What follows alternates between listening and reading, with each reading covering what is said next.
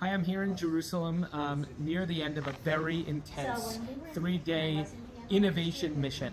We're here at an innovation center after meeting with many different social entrepreneurs here in Israel who just exemplify the resiliency and the spirit with which Israelis are not only trying to recover right now, but thinking about how to rebuild in the face of this incredibly challenging time.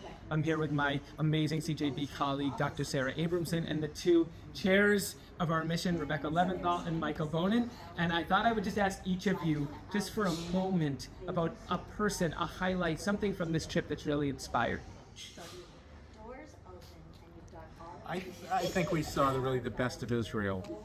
Faced with enormous challenges and enormous crisis, we see the resilience, the smarts, people with head, heart, and hands solving incredible problems, something we can really all be proud of.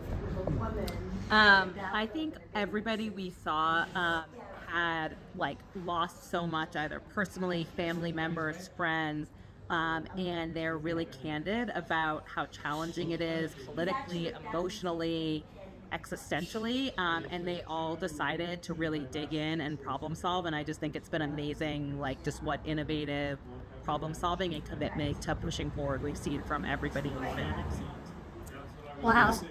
So for me, when you're sitting in Boston and you think, wow, we've raised $60 million, you're thinking about money. But when you come here and you see what impact those dollars have made, you see people smiling again, you give them the opportunity to cry, they see that we care about them, the dollars become meaning and purpose, and it just makes me incredibly proud to be from Boston.